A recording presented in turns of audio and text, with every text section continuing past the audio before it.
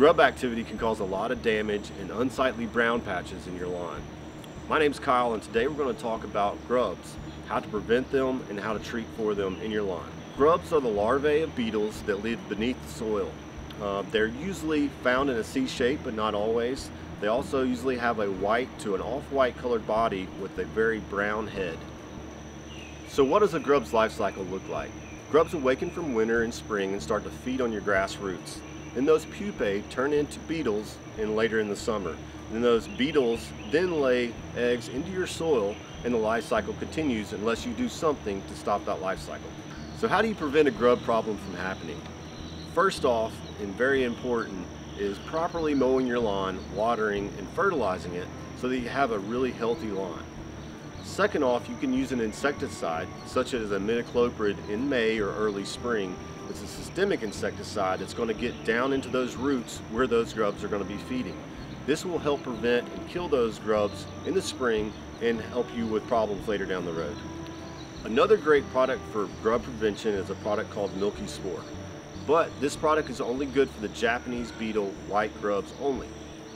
You need to do at least 3 treatments of this product per year and do it for at least 2 years in a row.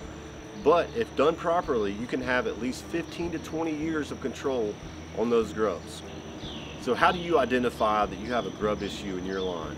Those grubs tend to eat on the roots of your grass. So the first thing to start to look for is thinning of your grass.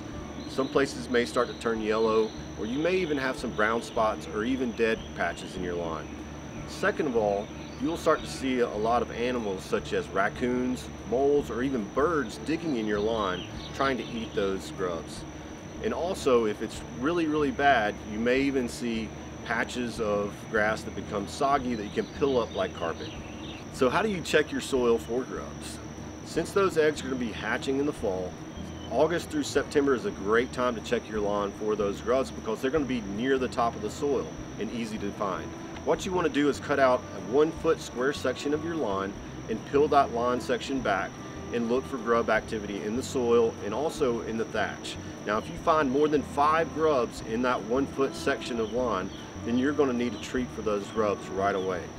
Once you peel that back, you also want to make sure that you put that grass back in and water it back in so that grass doesn't dry out. But if you're already seeing grub activity in your lawn, you're going to need to do a curative application for those grubs. Timing of this application is very important.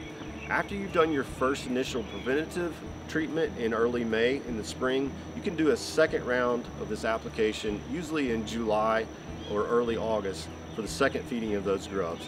Take note of your thatch layer when you're doing this application.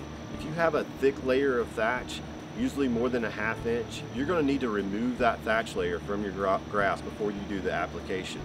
Thick layers of thatch will prevent the insecticide from getting into the soil where it needs to be to work. Those thick layers of thatch also encourage insect activity.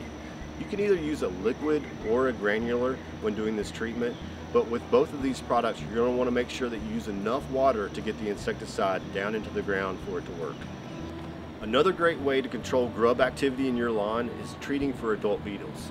These adult beetles lay the eggs into your lawn, and if you can treat for them before they lay the eggs, then you will greatly reduce the amount of grubs that you have in your lawn.